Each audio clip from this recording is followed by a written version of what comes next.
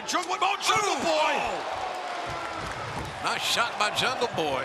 There it was, man, and he bounced back from that there from another angle. And now he is fighting against the numbers of the Elite. Yeah, he's fighting against everyone. Wrong corner to do all that. Here we go. And Jungle Boy makes the tag to Rey Fenix. Big time tag, very timely. Rey Fenix, perpetual motion personified. You're taking a look at two of the guys will be in the cage. Sunday night on pay-per-view. Absolutely. With the AEW World Tag Team Championship hanging in the balance, Rey Fenix. A kick to the face, Fenix. Tremendous balance as he takes down Nick Jackson. And they're standing here at the Now Arena. And maybe someday they'll be standing for new World Tag Team champs. They need to ground Phoenix. Man, Sunday night, I can't wait to see this tremendous cage match. They need to ground Phoenix, but Phoenix right now with the advantage. Look at the spot picker Penta. Rey Fenix planted Nick Jackson, and now a little perineal punishment from Penta El Sarmiento. Look at the leg, here we go. Near fall, Matt Jackson interrupts justice. The latest hour he can arrive. Jim Ross, this referee needs to get control here, in my opinion. I think he should write him up. He's doing a great job. Stop it. Nick Jackson with the Tijeras and the arm drag combination on the Lucha Brothers. What a super kick, but what a return by Penta. Oh my God. Wow. They're wiped out. Well, as they say in the hills of Oklahoma, let the hide go with the tower. And we know how well these two teams, the Lucha Brothers and the Young Bucks, know each other. It was at the very first All Out where they met in a ladder match, one of the all-time classic tag team matches in AEW. These two teams have nothing but classics.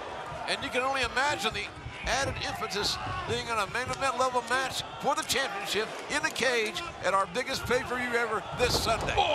And look at this ugly freak, Luchasaurus, taking advantage of the situation. Yeah, he's manhandling Gallows and Anderson is what he's doing. John, things looking a little grim for your guys out there. Oh.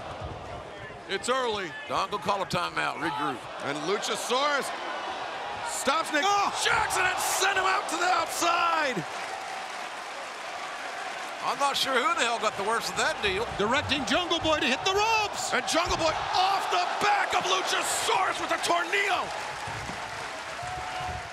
Machine Gun Anderson just walked right into the grip of the dinosaur. Oh! Man, what a hard choke slam. Moonsault press, the cover. Oh! That's a mighty big man to do a standing moonsault press, I'll tell you. It's very impressive. It's impressive, but Carl Anderson is a legend both in Japan and North America. Don, what do you say? Every time I say something nice about the opposition, you take it personally. I'm just trying to keep you honest, Jim Ross.